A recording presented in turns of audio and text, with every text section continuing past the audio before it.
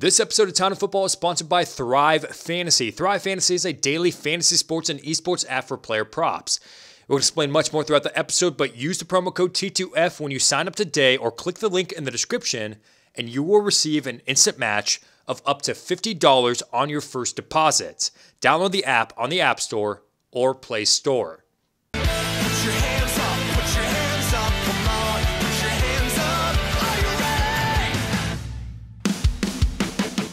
It is Super Bowl week. Super Bowl 55 this Sunday between the Kansas City Chiefs and the Tampa Bay Buccaneers in Tampa, Florida. We'll be previewing the big game leading up to this Sunday, as well as getting you caught up with everything going around the NFL prior to this week's matchup on a brand new episode of Time to Football. Hello, everyone. Thank you guys for joining us. My name is Hassan Khan, the host of this show. If you guys noticed there was no episode last week, you are correct. We actually spend that time coming out with Super Bowl content, including the Bucs hype video and the Chiefs hype video, which has been getting a lot of great reviews, as well as interviewing players in Super Bowl week as well, which we're going to explain in just a second, which is actually the reason why I'm so dressed up, is because in between this podcast, I'm interviewing players over Zoom. Because of COVID-19 protocols, you can't interview them in person. On this podcast, I don't care how I look. I wore a backwards hat. I wore a t-shirt. Actually, as a matter of fact, I never wore pants on the show. And this table is see-through, so I'm very glad that we only have one camera angle, because if we had another one, you would see some stuff that you would not like to see. So that's why I'm dressed up, because I want to look nice in front of these players. I want to address that real quick, because a lot of people have been asking me and commenting, how did you get access to these players and the opportunity to reach out to them and get in touch with them? So it all started a couple years ago, Super Bowl 53 with the Rams and the Patriots. I just thought, okay, it's in Atlanta, which is where we're based out of. I can just drive down there to State Farm Arena and interview these players for Media Day. What are the odds of me doing that? Let's get credentialed. Let's just try my luck. And so I go ahead and submit my information, submit my YouTube channel to the NFL and email them. And they said a day before, they always do this every year, a day before. That's when you find out you have credentials. A day before they say, okay, you're good. And so I was excited. I was gathering a crew together, and we were able to interview these players. And then we've been doing it every year since then. So last year we went down to Miami and got to interview the 49ers and the Chiefs as well. And this year, like I said, COVID-19, we wanted to go down to Tampa, planned a whole trip, but because of COVID-19, we have to do this all over Zoom, which is actually really, really tough to get a question in with these guys. I mean, the way it works is you have 45 minutes. You have access throughout the whole entire week, but every day there's a span of 30 to 45 minutes for each team, and they choose different players, 8 or 10 different players every day that you have access to interview in the span of this 45 minutes. So they're like, okay, in this Zoom room, you have Ndamukong Suh. In this one, you have Tom Brady. In this one, Mike Evans. This one, Chris Godwin. And you just have to jump around from room to room, press a button, and just wait and hope that the moderator calls on you so that you can ask that player that question. In each room, you can't see how many other people are in that room, so you can't be like, oh, there's 30 people in this room. My chances of getting this question answered by Chris Godwin, it's more than likely not going to happen. I'm just going to go ahead and jump over to maybe Harrison Butker, a lesser-known player, not that big of a name. But you can't see how many people are in this room, so all you can do is just press a button and just wait and hope that a moderator calls on you. And there's been times that you go 45 minutes sitting in the same room, the same Zoom room, and you'll never get your name called, ever. It happened yesterday with Le'Veon Bell. It happened the other day as well with Cameron Brate. Now we got lucky with Jason Pierre-Paul, Harrison Butker, Clyde Edwards-Helaire, and hopefully throughout the week, we'll be interviewing many more players that we'll be able to put up on this channel. But my goodness, it's tough. And that is actually why I don't want to be a journalist or a reporter or get these breaking news type, hot mic quotes from these players, because it is cutthroat. It is a cutthroat industry. I want to be an entertainer, an analyst, a guy that gives opinions, a podcaster after the news already breaks out, and give my opinion on it, rather than fight and claw other reporters and other peers and step over whoever needs to be stepped on so that you can go ahead and get that hot quote from that player, annoy the player in the process as well. Granted, I know it's people's jobs. I know this is your livelihood. I get it. But there are so many reporters that do that. It's ridiculous. Just from the past 3 years that I've been able to interview these players as well. People will cut in line in the process as well. Cool story, actually not cool story, just a memory I want to share. Chris Hogan, the wide receiver of the Patriots at the time, Super Bowl 53, I was waiting in line forever to talk to him. Not a lot of people around him. And then when the opportunity comes for me to go up and talk to him, these two guys with a Boston radio show up and with their Boston accents and go like, "Hey Chris, how does it feel to be the best looking guy on this team besides Tom Brady?" And ask him dumb questions. They cut in line and they'll do anything to make sure that their show is taken care of and they don't care about their peers. And then last year, oh my gosh, I got to tell you about this woman. Okay. Entertainment Tonight. You know, the drama, gossip. They gossip about celebrities pretty much. Entertainment Tonight somehow, some way got credentialed to ask players questions. So this woman, same woman, every year, cuts in line. I think we have video footage. I was waiting in line to talk to Tyreek Hill last week. If we can pull it up. If we don't have that, then we won't show it. But I was waiting in line to talk to Tyreek Hill last year, and I was coming up. It was my time. It was my turn. And then the same instance, like it happened with Chris Hogan, this woman from Entertainment Tonight comes up, cuts you in line, starts to ask Tyreek Hill a question. I would be okay with it. Okay, it's fine. I could take it. It's kind of a douchey move, but it's okay. But the reason I can remember this so well is because the questions that she was asking was like, who was the last NFL player to play or be on The Bachelorette? Or who's playing the halftime show this weekend for the Super Bowl? It's just questions that are just, yeah, you get a fun answer out of these players, and it's cool to watch for like 15, 30 seconds to get that cool quote out of them and laugh and have a good time. But you're wasting the time of other people that want to ask football-related questions that are actually related to their careers, to the big game, to their teammates that actually matter and are actually relevant. So, and it happened again 2 different times. Yesterday, actually, I was waiting to talk to Chris Godwin. This woman from Entertainment Tonight shows up, same woman, asked him the same questions. And then I was like, all right, well, I'm not going to get a chance with Chris Godwin. I left that room, went into the room with Rob Gronkowski, waiting to ask him a question. Same woman, Entertainment Tonight. So Entertainment Tonight, I don't like your shtick, all right? Leave everyone alone and give everyone else their respectable time. Got it? Anyways, so to explain, that's what goes on with Super Bowl, and this year especially, you have to interview them over Zoom as well. So it's actually a pretty cool opportunity. I have fun, and I'm very, very grateful for the opportunity, whether it be one player that I interview or 100. It doesn't matter. I'm very, very grateful. Let's transition now over to NFL news going around the league leading into Super Bowl Sunday. Probably the biggest news coming out of the NFL is the swap and exchange of quarterbacks between 2 NFC franchises. The Los Angeles Rams and the Detroit Lions have swapped their quarterbacks, Matthew Stafford and Jared Goff, alongside some draft picks as well. We're going to discuss all of that, much more later on in the podcast. We've got a whole segment dedicated to that, but I just want to touch base on that real quick. But speaking of another quarterback controversy, we've got Deshaun Watson. We all know that he's been in the hunt for finding a new team, and right now his preferred team is the New York Jets. He has a lot of respect for Robert Saleh and him as a head coach. Actually was upset that the Houston Texans did not interview Robert Saleh. So the Dolphins, the Falcons, the Panthers, all these teams are somewhat interested, or there have been rumors of them acquiring Deshaun Watson.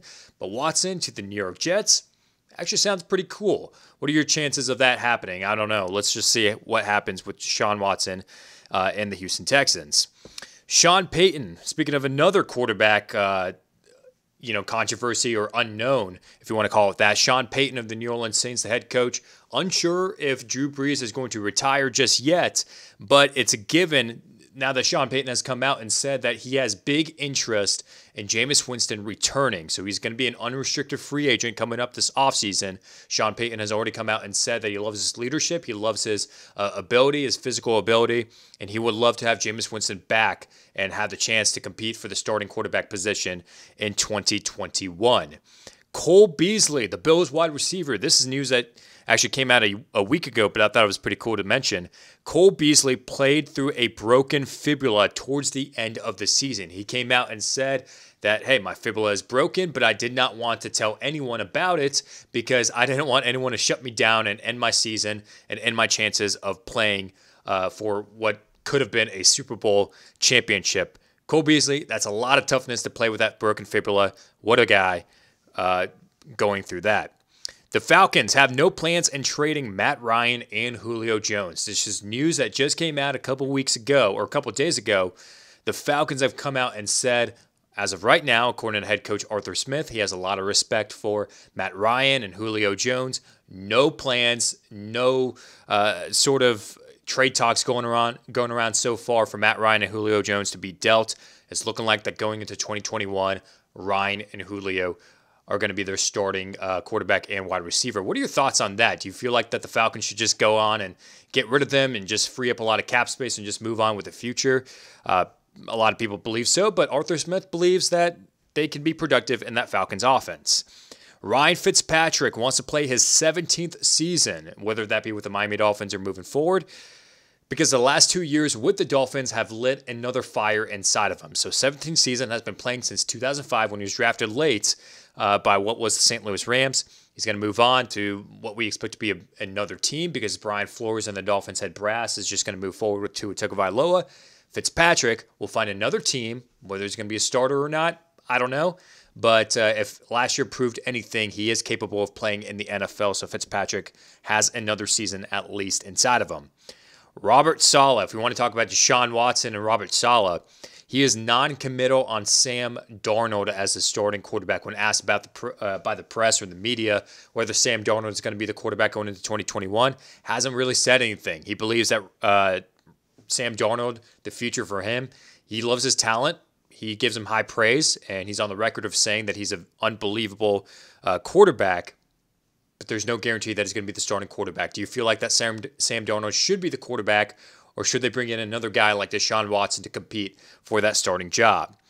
The Tampa Bay Buccaneers, who play in their home stadium for Super Bowl 55, will not be firing the cannons during the Super Bowl. So the only time that they'll be firing the cannons, and what that means is in the end zone of Raymond James Stadium, there's a whole pirate ship, and every time they score a touchdown or a big play, they fire these cannons to indicate, the fans to cheer and all that kind of sort of stuff. But they don't want to show favoritism, even though it is in their home stadium. They want to be as unbiased as possible. So the only time that they're going to shoot the cannons off is during the introduction when the team runs out on the field.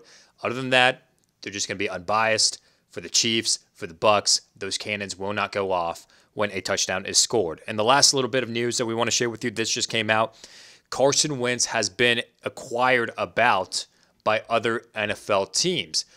Who those teams are, we don't know. The Philadelphia Eagles have come out and said they have no plans and no interest of trading Carson Wentz anytime soon. However, if you look at other NFL teams around the league, such as the Indianapolis Colts, who people believe that's going to be the number one spot for Carson Wentz, you've got the Washington football team, all these other teams inquiring about Carson Wentz being their potential starting quarterback. Which team is going to land Carson Wentz, and do you feel like the Philadelphia Eagles are going to actually listen to these trade talks and trade him away for what could be, we expect to be at least a second round or first round pick? But those are your news and notes around the NFL going into Super Bowl weekend. We're going to get into the Super Bowl matchup, Super Bowl 55 between the Chiefs and the Buccaneers, preview that, give our analysis of that, as well as talking about Matthew Stafford and Jared Goff, that more in depth. But first, before we get into that, we want to send a big thank you to Thrive Fantasy Football. Come prop up on Thrive Fantasy for the big game. Thrive Fantasy is a daily fantasy sports and esports app for player props. With Thrive, you can eliminate the countless hours of research and focus on only the top-tier athletes that have the biggest impact on the game. Choose 10 out of the 20 available player props to build your lineup. Each prop is assigned a fantasy value or both over and the under based on how likely it is to hit. Thrive has a free $1,000 contest and over $30,000 in guaranteed prizes for the big game. So this is how it works. You pretty much choose your lineup for this weekend for Super Bowl Sunday. If you sign up today, you can also get a discount. I'll explain that in a little bit. But how it works is you choose the over and under on each player. For instance, for Tom Brady, do you believe that he's going to throw for over or under 284 yards? For Patrick Mahomes, with passing yards and rushing yards combined, total yards, do you think he's going to be over or under 320 yards? So many more players and so many more options for you guys to choose from. And if you get every single one of these players correct, you win some big prizes. And here at Time to Football, we are giving you a special discount if you were to sign up today for Thrive Fantasy Football. Use the promo code T2F or click that link in the description and the promo code will automatically be assigned. When you sign up today, and you will receive an instant match of up to $50 on your first deposit. You put in $20 minimum and you get $20 out of it. You put in $30, get $30. $50, get $50. It's a great deal that you want to take advantage of ahead of Super Bowl Sunday. Download Thrive Fantasy on the App Store or Play Store or by visiting their website, www.thrivefantasy.com. Sign up and prop up today. The final game of the 2020 season, Super Bowl 55. The Kansas City Chiefs versus the hometown favorites, the Tampa Bay Buccaneers. This is the first Super Bowl where both quarterbacks have won a Super Bowl MVP and NFL MVP award as well. Patrick Mahomes could join Tom Brady as the only two quarterbacks to win 2 Super Bowls in their first 4 seasons. Great matchup that we've got, and a lot of people predicted this to be their preseason matchup as well between the Chiefs and the Buccaneers. Given that the Chiefs, their journey, if we want to talk about them first, second straight Super Bowl appearance, would have been third. I 100% honestly believe that if the Chiefs went to the Super Bowl in 2018, that they would have won and they would have beat the Rams, and now they'd be playing for what would have been their third straight Super Bowl championship. Instead, they lost to Tom Brady and the New England Patriots at that time. The game went into overtime. There was a pre-snap penalty that kept the Patriots on the field in overtime, and eventually they were able to score, go on to the Super Bowl, win it all. Patrick Mahomes never had a chance at the ball in overtime. But the Chiefs are playing for their second straight Super Bowl, and this could be the meaning of a next big dynasty after the New England Patriots dynasty has what we presume to have ended at this point. So the Chiefs are looking great with Patrick Mahomes. People believe that he's going to pass Tom Brady eventually in his legacy. If he were to stop Tom Brady in winning his 7th Super Bowl and Mahomes were to win his 2nd Super Bowl, more than likely it's possible that we could be talking about the Chiefs being this big dynasty following Bill Belichick and the Patriots. Instead, you're going to be talking about Andy Reid and the Chiefs for years to come. For the Buccaneers, they started off 7-5. Listen, in the preseason, we have to go back to that. Tom Brady signed in the offseason.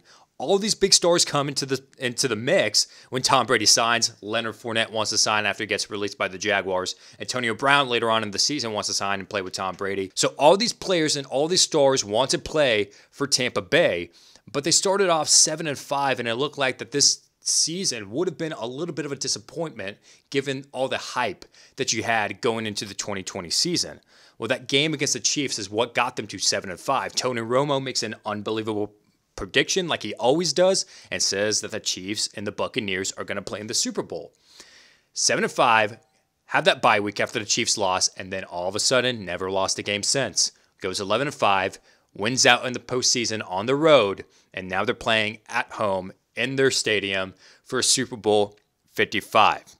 Let's take a look at some team comparisons to kind of break down the matchup and kind of give you guys a feel of where each team stands as far as how good their offense and their defense are. Let's start off with the Kansas City Chiefs. Looking at their offense to start off with, they're ranked first in pass offense, 16th in the run.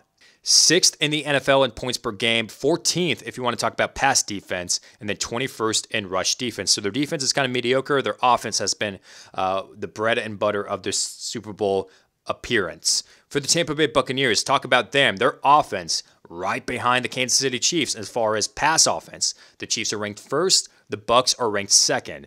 But it's a little lopsided when you talk about the pass offense versus the rush offense. Second in pass, but 28th in rush offense. They've got to get Ronald Jones and Leonard Fournette their healthy amount of carries and get the ball moving. Points per game, second in the NFL, much better than the Chiefs. Pass defense, this is where it's been lacking for the Buccaneers and has been attributed to the reason why they've been 7-5 because of their 21st ranked pass defense. And then the rush defense, no question about it. The rush defense, they do not need to be concerned about that with one of the better defensive lines in the NFL with Jason Pierre-Paul, Ndamukong Suh, and all those good guys on that defensive line, first in the NFL. Let's look at the comparison between the two quarterbacks that are playing. You've got what people label as the GOAT versus the kid, Tom Brady versus Patrick Mahomes. Talking about Mahomes, passing yards, 4,700 yards passing. Listen, before I read all of Mahomes' stats, these are all based off of 15 games that he started this season, did not play in Week 16.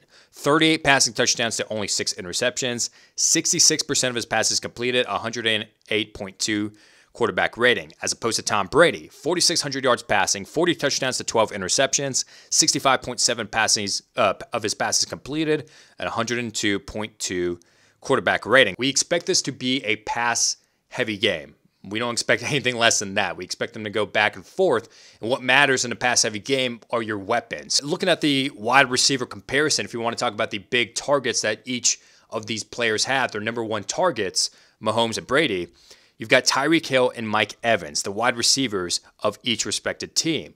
For the Chiefs, Tyreek Hill, 87 receptions, 1,200 yards receiving, 15 touchdowns, 14.7 yards per reception, and 64.7% catch percentage, meaning that the targets versus the receptions that he had, he caught 64% of them. Versus Mike Evans, who's a little bit lower than Tyreek Hill as far as statistics go. 70 receptions, 1,006 yards receiving, 13 touchdowns, 14.4 yards per reception, and then catch percentage, 64.2. Now, even though his stats might be a little bit lower than Tyreek Hill, that could be attributed to a lot of things. As far as Brady liking to spread the ball around a lot of good targets like Antonio Brown, who stepped it up late in the season. Chris Godwin as well. Rob Gronkowski, Cameron Brate now emerging as that tight end one. For Tyreek Hill, it's pretty much him at the wide receiver position. Yeah, you've got Travis Kelce to kind of split targets with, but it's pretty much just Hill and Kelce at that point. But both of them, great red zone targets if you want to talk about Mike Evans especially. I believe in the last 5, 6, 7 years has been targeted more than any other player in the red zone. Mike Evans has, so a great red zone target on top of that. What are the keys to victory for each team? Because you got to talk about how can each team pick up a victory and win the Super Bowl. Let's start off with the Kansas City Chiefs. Their keys to victory. First off, zone blitz often. So for you guys that play a lot of Madden, that play defense, a lot of you guys like to zone blitz because it works a lot. And in real life, against Tom Brady, it more so can work. So the defense, when they ever play zone defense, the reason they play it is because it gives a quarterback more time in the pocket to really read the zone and see where each of the defenders are to try to find that open window so they can thread the ball into that open window. So if you apply a lot of pressure on Tom Brady as far as giving him the ball in his hands for so long and you have him in the pocket for so long and you send a blitz as well, all of a sudden that's going to pressure Tom Brady and he's going to have to throw it out quick, meaning that the zone defense could intercept the ball, could cause a turnover, fumble, whatever it may be. But zone blitz is what the New York Giants have used when they won against Tom Brady in the Super Bowl in 2007 and 2011. The second key to victory for the Kansas City Chiefs as far as the offense goes, the pass-run ratio has to be at least 60-40. So what does that mean?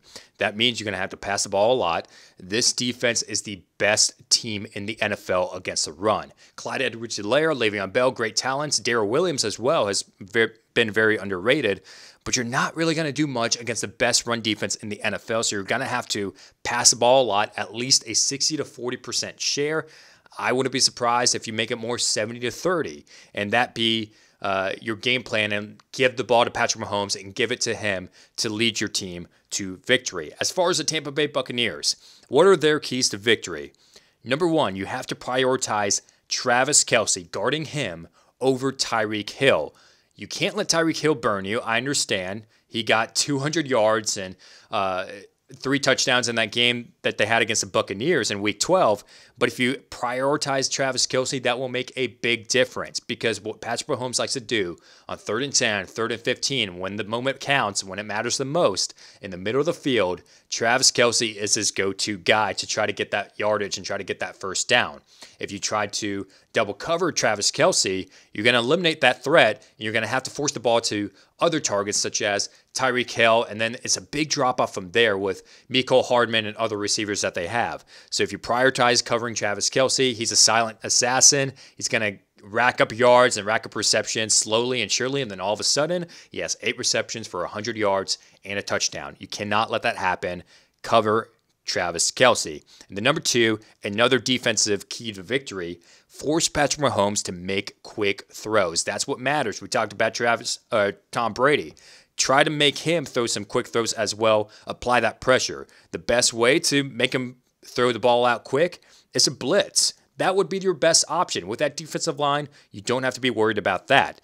But they beat the Packers. 14 points came off of turnovers in that victory against the Packers. And that was because they blitzed Aaron Rodgers and caused him to throw the ball out quick. He had nowhere to throw it, had to throw incomplete passes, had to throw the ball away. Get the ball out of Patrick Mahomes' hands, and that's to blitz Patrick Mahomes and make him throw some quick throws and get that ball out of there pretty quick.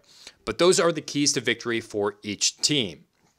So what we like to do with each of these game previews, we like to ask polls on Instagram. Get your thoughts. Ask you, the Town of Football fans, who do you believe is going to win the Super Bowl? The Chiefs or the Buccaneers? We came out with this poll. This poll is still open by the time that you premiere this video or this podcast on YouTube on Thursday night. So go ahead and go to Instagram at Time to Football and vote if you want to. But as of right now, with the poll being up for a few hours, who do the fans believe is going to win the Super Bowl? The results.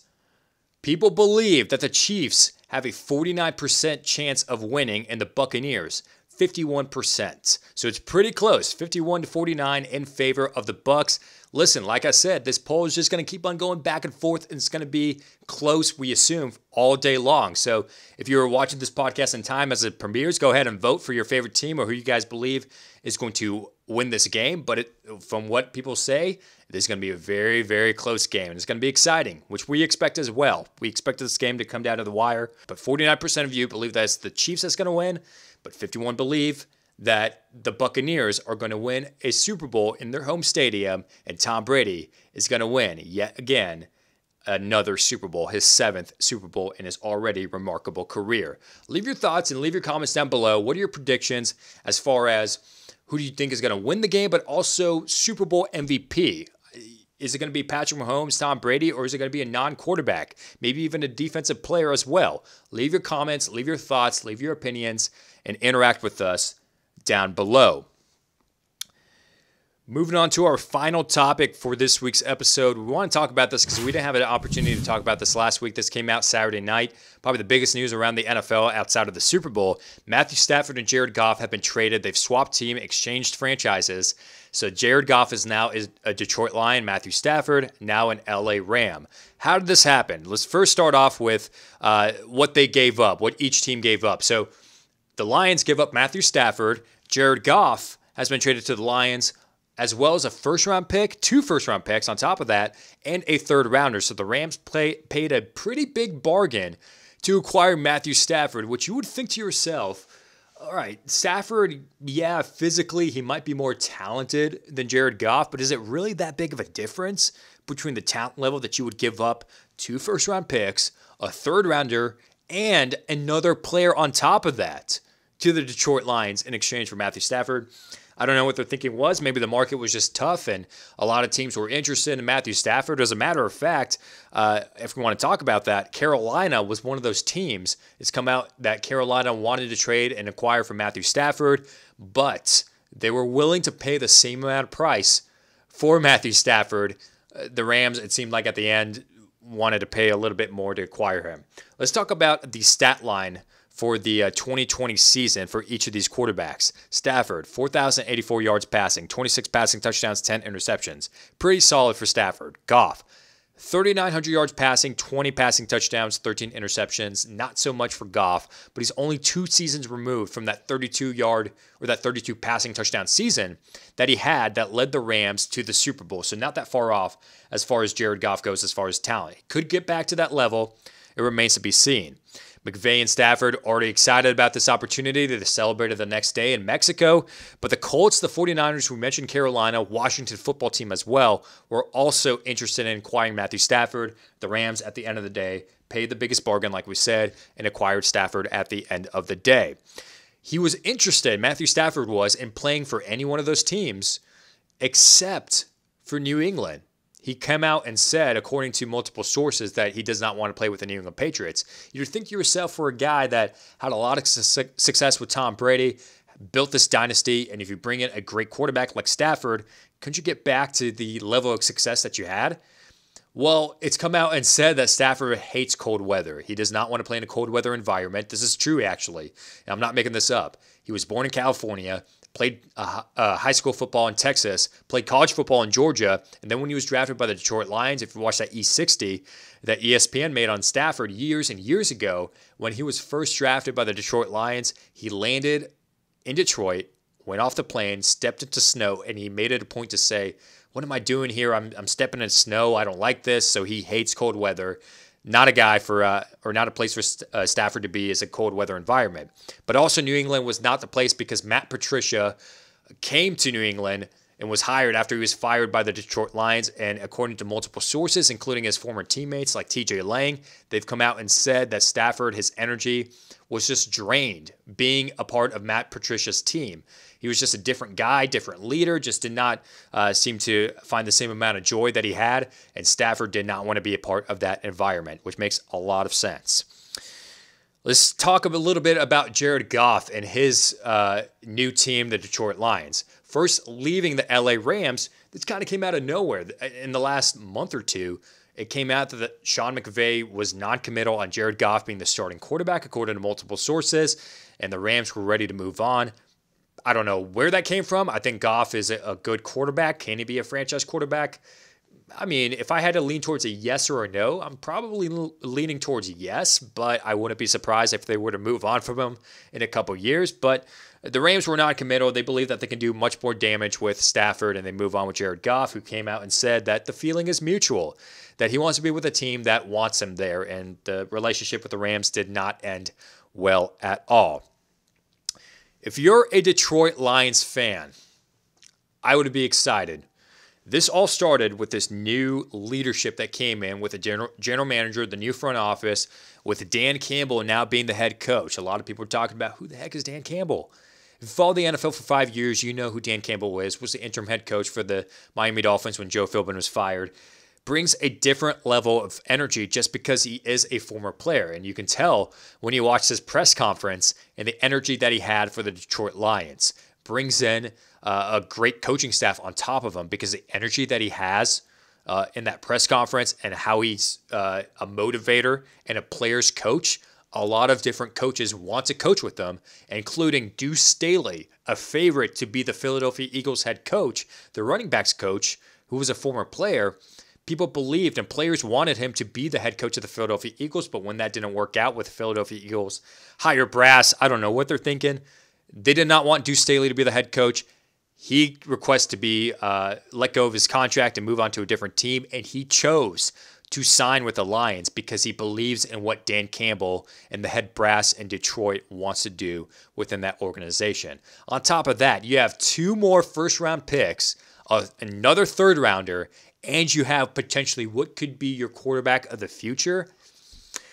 I like your options, Detroit. I really do, and I'm excited for the future. Who won this trade between the Rams and the Lions? If I had to choose, I believe it's the Lions that wanted to trade in the long term, but the Rams wanted to make the trade for the short term. They wanted an addition at quarterback, an upgrade, and Stafford, because they believe that they are a Super Bowl contender with that defense.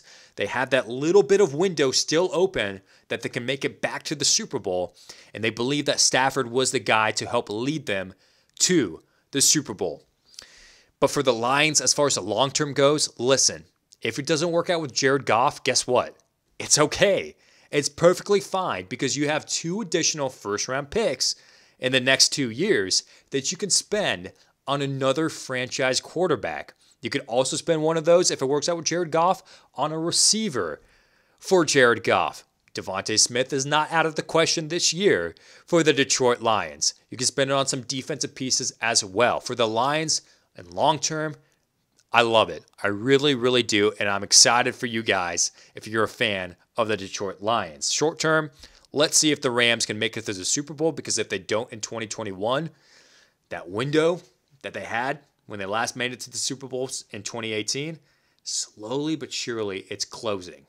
Let's see what's going to happen between those two quarterbacks and those two franchises. But leave your comments down below. Do you feel like that the Lions won this trade?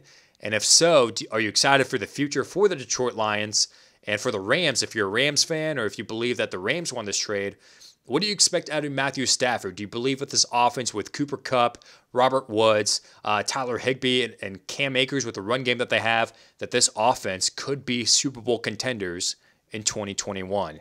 Leave your comments down below. But that's all we have for this week's episode of Time to Football. Thank you guys so much for joining us for this Super Bowl edition of T2F. Make sure you guys subscribe to this channel so you can stay up to date when we come out with more videos every single week. We're going to come out with videos throughout the offseason, so make sure you guys subscribe and stay notified when we come out with those videos. And if you guys are listening to us over on the podcast app on iTunes, be sure to subscribe to us on there so you can listen to us on the go. Rate and review, 5 stars, nothing less. And enjoy the Super Bowl, guys. Who do you guys have? Again, comment. Super Bowl MVP predictions. Patrick Mahomes, Tom Brady, Chiefs, Buccaneers. Who's going to win? We don't know. It's going to be a good game. But other than that, thank you guys so much for watching this episode. Enjoy the game, and I'll see you next time.